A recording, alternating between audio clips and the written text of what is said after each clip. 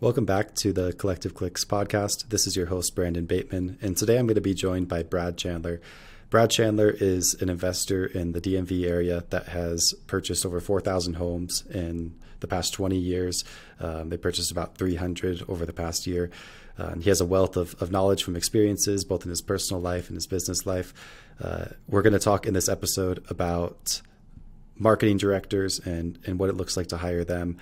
We're going to talk about marketing and some of the key lessons he's learned there.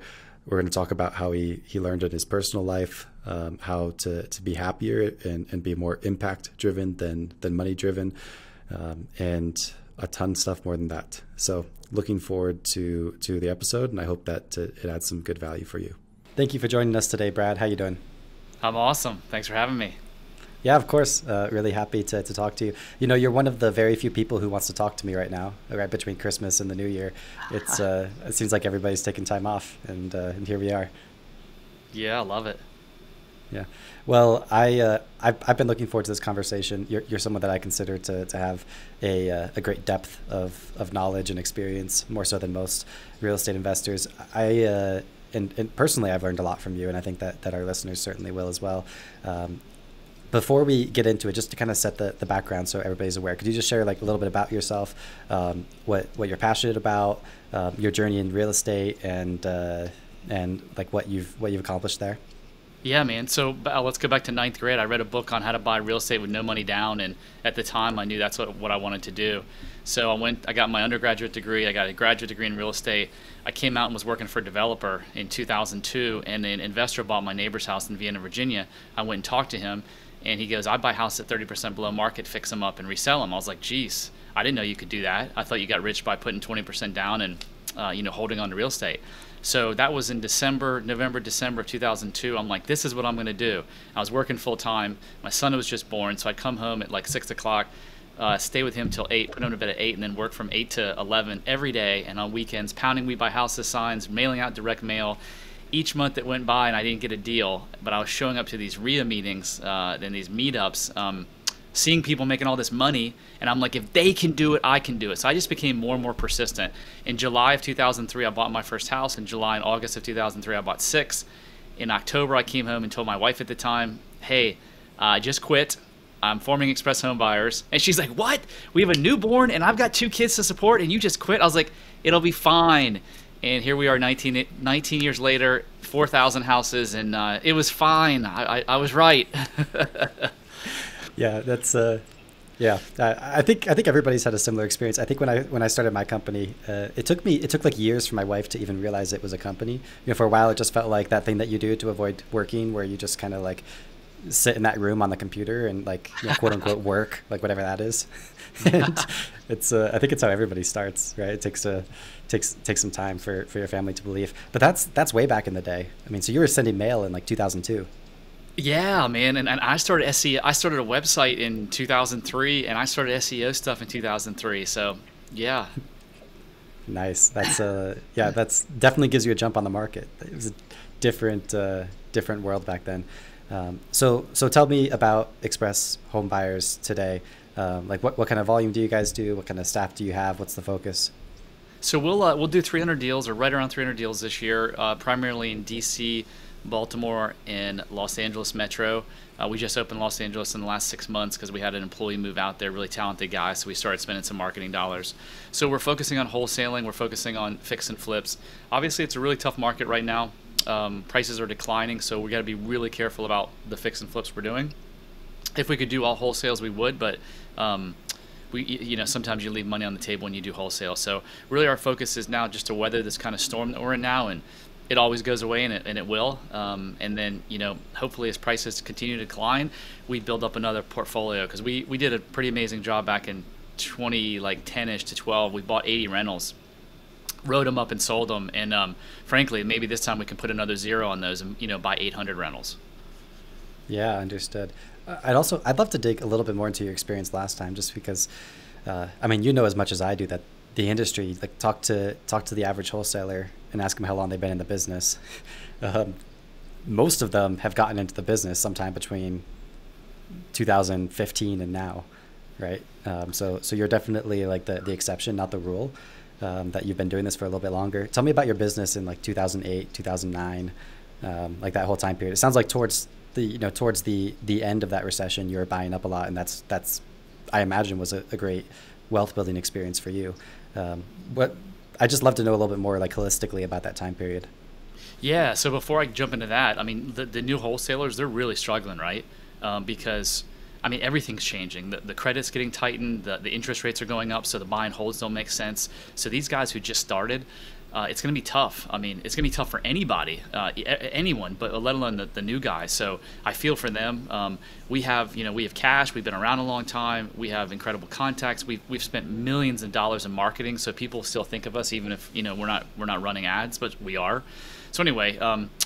Back to your question about 2008, 2009. I mean, prices were coming down, right? So we would underwrite 50 or a 5% decline. So if we thought the house would sell for, or comp showed 300,000, we'd underwrite it for 285.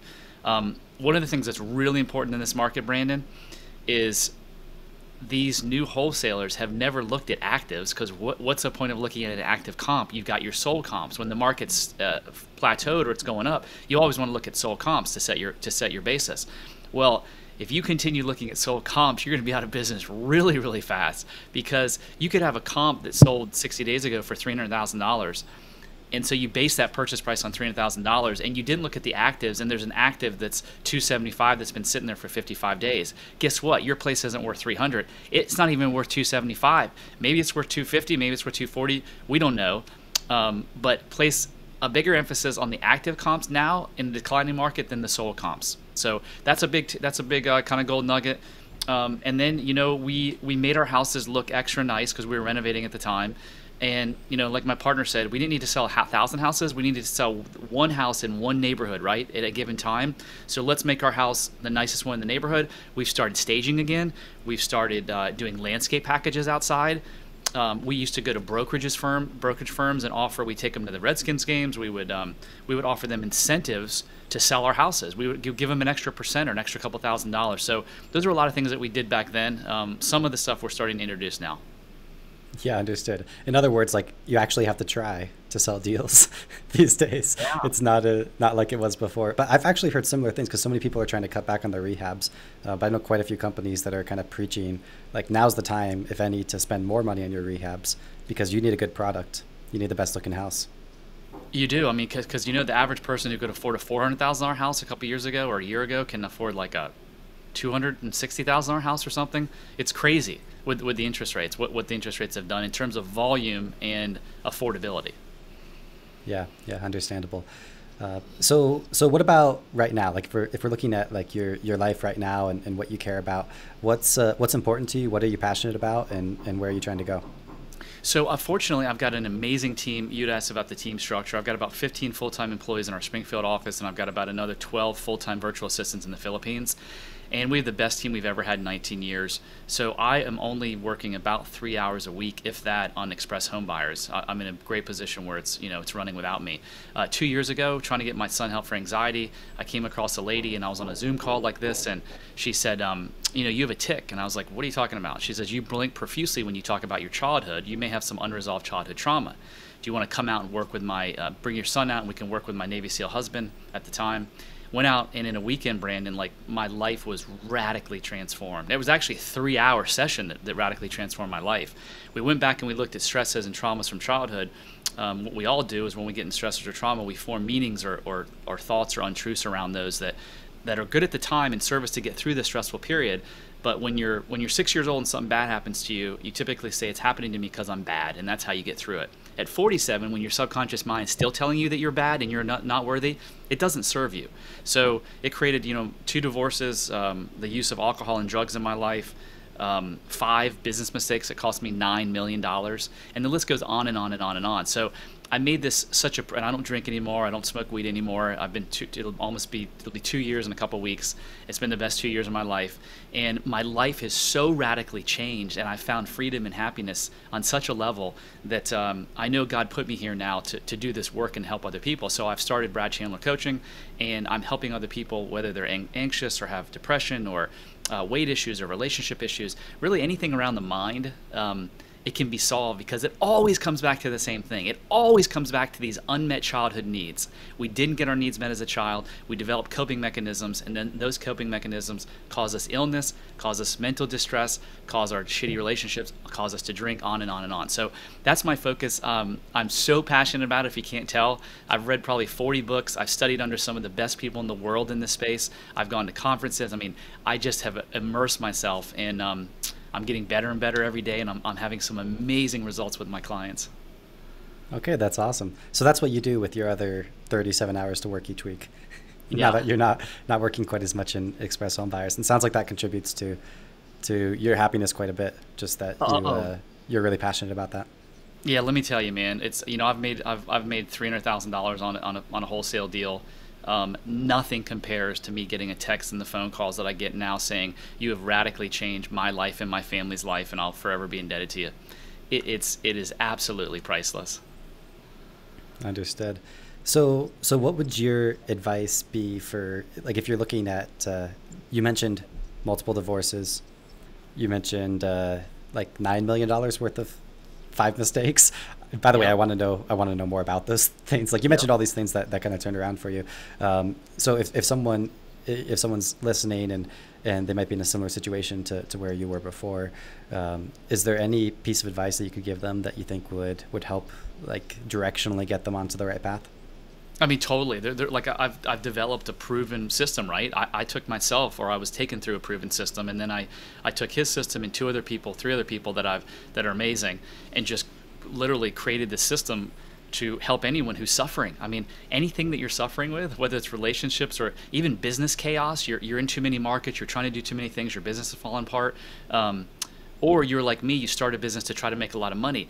The companies that really blew up and were successful over time, they were always solving a problem.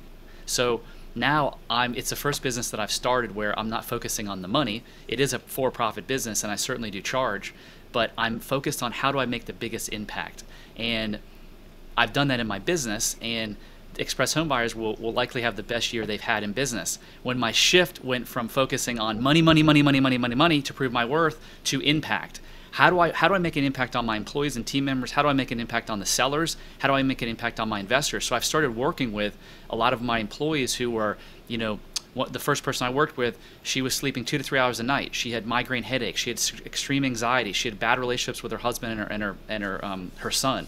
And in 3 one-hour sessions, she's a completely different human being. So I'm focusing on impact. But your question on what can someone do to escape prison, Brandon? The first thing you need to know is that you're in prison.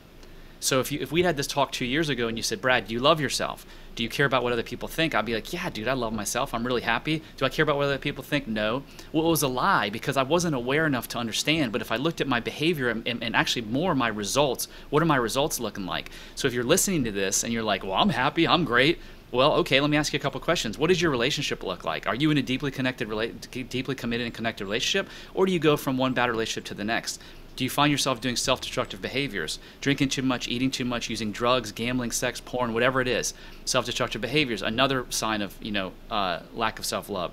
Do you find yourself judging other people, judging yourself, talking negatively about yourself? Are you constantly in a state of irritation?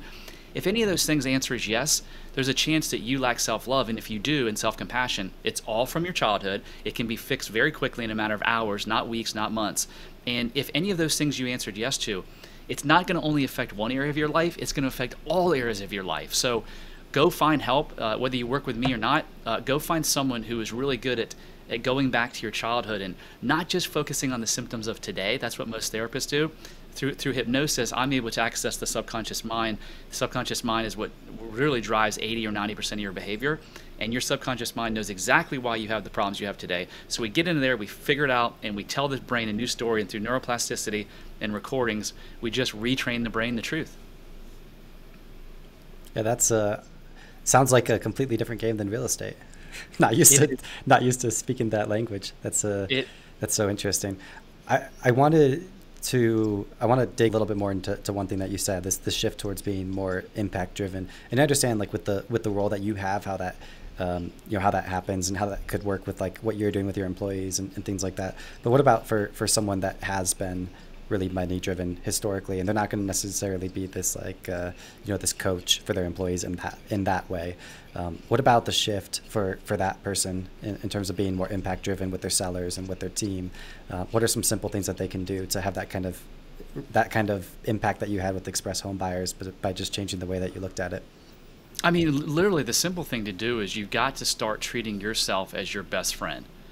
When you're upset, it's the 6-year-old inside you that's upset. So imagine if a 6-year-old girl or boy walked up to you and said, "Hey, I'm having a really bad day. I'm anxious. I don't feel worthy." What would you say? You'd likely put your arm around them and say, "It's going to be okay." But what do most of us do? We're like, "Suck it up, dude. Work harder." So you begin by loving yourself, and then that gives you the ability to love other people. But I mean, if you've got a team and you're not in this to help your team members get the most out of life, then you're in the wrong business. Like, go work for someone, or go work for yourself. You should be trying to figure out what are the personal goals and aspirations of your team members, and how can you help them achieve them? Because if you can help them achieve their goals, guess what? They're going to help you achieve your goals. So build in a program where figure out what drives them. They want to buy their mom that new house in Florida. Okay, how much money do they have to make? And then what are the activities around what they can do to affect the change in the income that they're going to make? Help them get that. And maybe it's not money. Maybe it's that they have anxiety or depression. Well, go get them help. Reach out to me. I'll coach them. Like, go find someone who can give them what they want. All of us, what do we want? We want love. We want to be loved, and we want deeply connected relationships. And money makes things easier. It doesn't make you happy. But there's a study that over $80,000, it doesn't matter if you make $80,000 or $800,000 or $8 million. So money is important to get your baseline needs met. But after that, it's love and deep connection and community. So anyone should be resourceful enough to find those things to help you achieve those. And if you're not, give me a call and I'll help you. Yeah, understood. Is there anything that you do, like from a cultural perspective in your company, to help create those things internally within the company? So yeah, I mean, so everything is when I said everything in my life has shifted, the culture of my company has shifted, because I used to attract people, like similarly, like the relationships, both intimate and business, like you attract different people when you're putting out different things and you feel different about yourself. So I've actually had employees come work for me after hearing my podcast, like, I want to work for this guy. So it's just how I live my life and how I show up every day, how I radiate like care and love, and not about like how are you doing rather than how much money are you making. So that's part of the culture. Another thing we do is we do a weekly drawing at a company lunch every month for someone who has embraced our core values. And so we really promote the use of the core values, and a lot of the core values are just super, stuff that I believe in: working hard, working smart, doing the right thing. So just an atmosphere of focusing on the right thing while taking care of your people and promoting the core values that we have. Yeah, absolutely understood. That's awesome. I'd love to shift gears a little bit and talk about something you alluded to for maybe some of these newer wholesalers that haven't made the mistakes you have. I'm really curious to hear about these 5 mistakes that add up to $9 million. Yeah. So you want me to talk about the 9 mistakes, or give some advice to the new wholesalers, or both? Well, basically, I'm really curious about the mistakes. I'm wondering if anybody listening to this might be able to benefit from your previous mistakes, to not make those same mistakes moving forward. Yeah. So in 2005, the first 5 months of 2005, my partner and I made $1.5 million net. At least on paper, it was $1.5 million net. So at the time, I'm thinking I'm the smartest guy in the world on a conscious level. Unconsciously, I'm still saying, like, you're going to F this up, something's wrong. But on a conscious level, I'm sitting there with my feet kicked back thinking, I'm smarter than all these other investors. They don't know what they're talking about. So we bought 3 development deals. One was a a condo conversion. One was a single-family house. And another one was a freaking row house that Smarty Pants here thought he would just put a 3rd level on, but didn't check with zoning. Didn't just like, we'll just increase the square footage. We can sell it for whatever it was, $1,000 a square foot. We'll just put another 1,000 square feet on, and there you go. Well, all 3 of those deals failed miserably. Those 3 deals cost us $3 million. So those were the calls, 3 of the $9 million. And one of those deals took us 10 years to extricate ourselves from completely.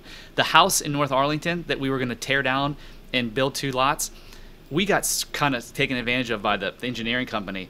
But all they had to do was look at a title report and say, no, it's a corner lot. You can't subdivide this way. We lost $900,000 on that one deal.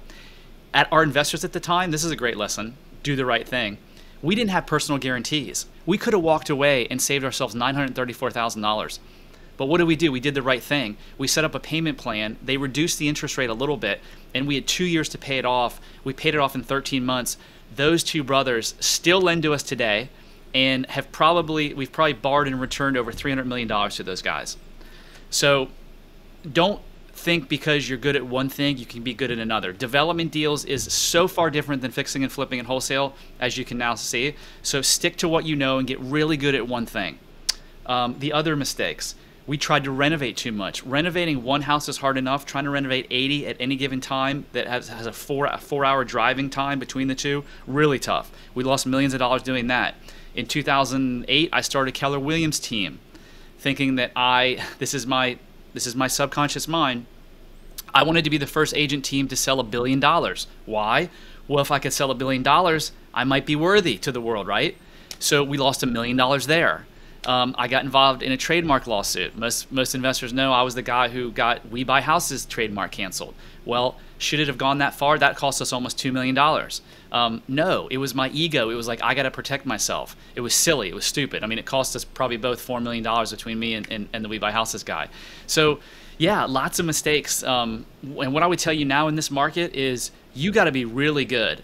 You shouldn't be looking at expanding markets unless every system is dialed in, unless you've got every person in the right seat, unless you've got your follow-up systems where a call comes in and you are all over that call immediately and you're setting appointments and you're following up with appointments. If you don't have everything dialed in, number one, you're probably going to go out of business in this environment, but number two, you really shouldn't be thinking about anything else, expansion, self-storage, multifamily, anything until you get your house right that's actually paying your mortgage and feeding your family. Yeah, understood. Focus first. And then move on. Makes sense. Yeah, it's heartbreaking to hear about all those mistakes, but it sounds like you've had some wins over the years too that hopefully add up to a little bit more. Yep, that's definitely the case. I've made millions and I've lost millions. And look, it's who I am, right? Your story of who you are is who you are, and you are right where you should be at any given point in the universe. Doesn't mean you have to stay there.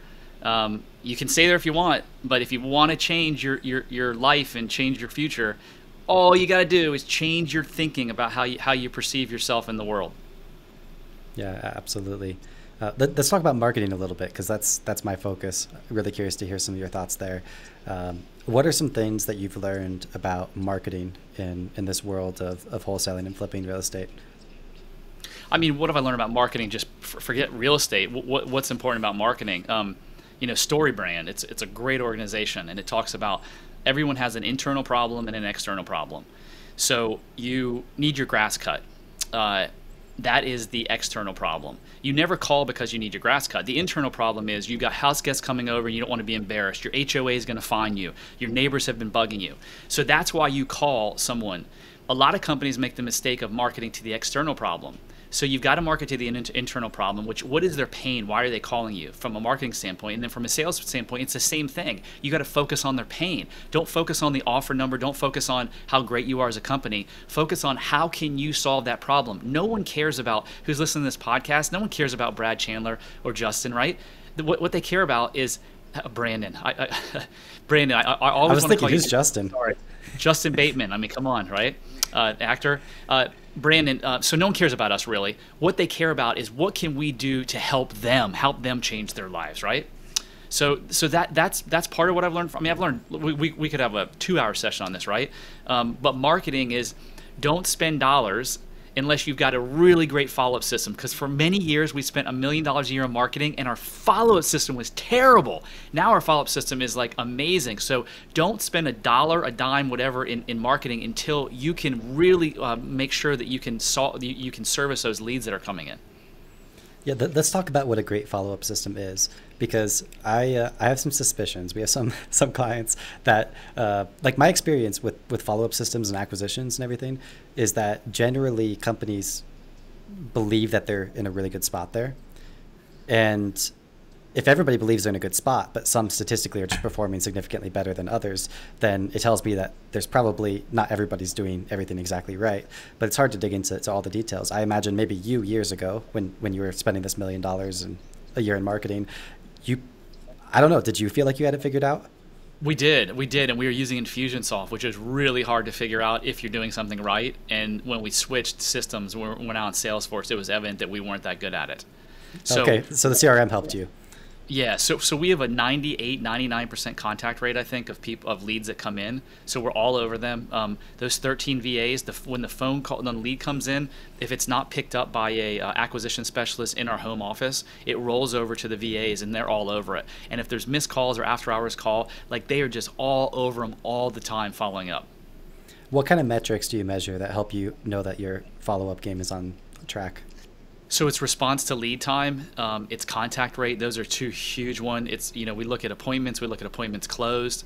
The one area of our business we probably could get better at, but I think we've made a lot of strides in the last 6 months, is going on an appointment where we don't get the deal and we don't close it. We could probably get a little better there. And I think that's where most of the leaky buckets around the country, at least with the big investors, are there. A lot of them are really good at getting an appointment. And then when they don't get the appointment, they're not great at the follow-up. Understood. What about After that? So what about long-term follow-up? What do you have in terms of that? So we do. I mean, we have a category just called long-term follow-up, and we hit people unless they're telling us not to. Like, we're hitting people every single month. I mean, we've closed leads from our old Infusionsoft system 7 years prior. That they literally came in 7 years, and so we never stop contacting people again unless they ask us to. Yeah, fair enough. Yeah, that's the tough thing about marketing return on investment. You have to you have to realize there's if you're good at your follow-up game. I've talked to a few people that are like, oh, I always close like 75% of my deals. I close it like on the spot, and like they view that as a positive thing, and I view that as you probably don't have enough follow-up because that would skew your metrics quite a bit. I'm also curious to hear from you in terms of like speaking of a well-running machine from a marketing standpoint. How do you manage the marketing? Because I know you've gone through a few different phases and some better times and worse times in terms of like hiring marketing directors or managing it yourself, that kind of thing. Yeah, I mean, right now we do not have a marketing director. I played that role for many years, and I love it. I love the whole marketing. I love the creative part of it. I'm not great at the data analytics point, but I like it. I like looking at reports and stuff and figure out what we do. So right now, we're working with agencies like yourself. We have a couple of agencies, and they kind of handle everything. And they, this. We have a weekly or biweekly, every 2 weeks call, and we just walk through the metrics, and we work together as a team to try to, improve things. Understood. So basically, outsource is your solution right now. Why have you chosen to go that way? I mean, overhead. Like our last marketing director cost us a lot of money on several fronts. Yeah, fair enough. And that's kind of one thing that I'm getting at here, because I had that experience of working with your past marketing director. And I don't want to name any names, or hope he never hears this or anything, because I'm trying to make this like a positive learning experience. Sure. But my honest belief, like most marketing directors that we have worked with as a company, I really don't think they're adding that much value to the company that they're working with. That's been my experience. Like when your previous marketing director left, you probably remember that your return on investment on your marketing with us literally quadrupled the moment that they left, because they put so many constraints on us and what we could do, what we couldn't do, what we could say, what we couldn't say, where the landing pages were, all these things. And they basically like didn't allow us, or potentially even some of your other vendors, to really like make the impact that they need to make. Sure. I heard that. Yeah. I heard that from other vendors as well. Yeah, so it's that's a case where maybe a marketing director adds negative value, but there's other cases where it's a tough game though, because you want someone like it's like being a marketing director is like being a steward of money, right? You're investing in that person, and it's like I think many are well intentioned, but it's a hard role, and it's hard to treat that money as if it was your own, right? A business owner just does it on a different level. But on the flip side of that, Brandon, it's hard to find good agencies. Like you're the exception out there, right? So while I'd say, yeah, maybe go the agency route, I mean, you can get snowed by agencies because they'll tell you what they want you to hear and not, what really should be happening, because their incentive is just make more money, make more money, make more money. You don't operate like that. And so, yeah, just be really careful of the agency that you select. Yeah, fair enough. Do you have any guidance on that? What makes you choose one agency over another? I mean, look, so this is, it's kind of like the whole IT thing. When you don't know something, it's really hard. I would have to just say, do exhaustive research on them, have several conversations with them, and then look for referrals. Like, this is a pretty connected community. And so if I'm saying, hey, just Brandon's organization is amazing to work with, I've got a pretty good name. So ask people who've worked with, I would do that, first of all. I would ask people who've worked with them, and not just over 2 months, 3 months, but who are the clients that have been with someone for a year or two, and see if you can talk with them. Yeah, understood. Which, yeah, probably honestly is the best way to get an idea of it. I agree. It's a tough game to make a decision on something that you don't fully understand the details of it. So in closing this up, is there any other advice that you would share, or anything you want our listeners to know? Yeah, I mean, this is going to go back to the personal side, because you guys can make $10 million and not be fulfilled. You can pick up, look at the newspaper, look at all the people who have died, the princes of the world, the Michael Jacksons, on and on and on and on and on. So if you're suffering, I just want you to know that you don't have to suffer a day longer. There is a proven method to stop your suffering, and once you do the work and figure out the truths and live under the truths, like, everything in your life will change, including the business, the way you run your business, just like it's done with me. Like, I have literally transformed the way that I run my business, the way that I track people, the way that I look at growth now. I don't need to go make $10 million. Would I like to make $10 million to change the world? Yes, but I'm not looking from the standpoint that I have to make this. So now I don't come up with all these crazy ideas and market expansion and let's do this business and let's do that business. So I would just take a good hard look at where you are in your life. When you look in the mirror, do you say, hey, this is exactly where I want to be? Or do you look in the mirror and say, gosh, I wish things were different. I thought things would be different by now. And if it's the latter answer, you thought things would be different now, you got to take action, right? You keep doing what you're going to do, you're always going to get what you get. So if you're in a shitty marriage, or your business is going downhill, or you're out of shape, or whatever it is, you got to take some change. And there is a little bit of pain. Like, to look at the truth, you got to go through the pain of the truth to get to the freedom. But I am a testament to tell you that going through that pain and getting to the freedom is something I never even dreamed about. I did not know life could be this good, and there's no reason that can't happen for you too. Yeah, understood. For anybody that wants to contact you specifically to talk about that or anything else, how do they get a hold of you?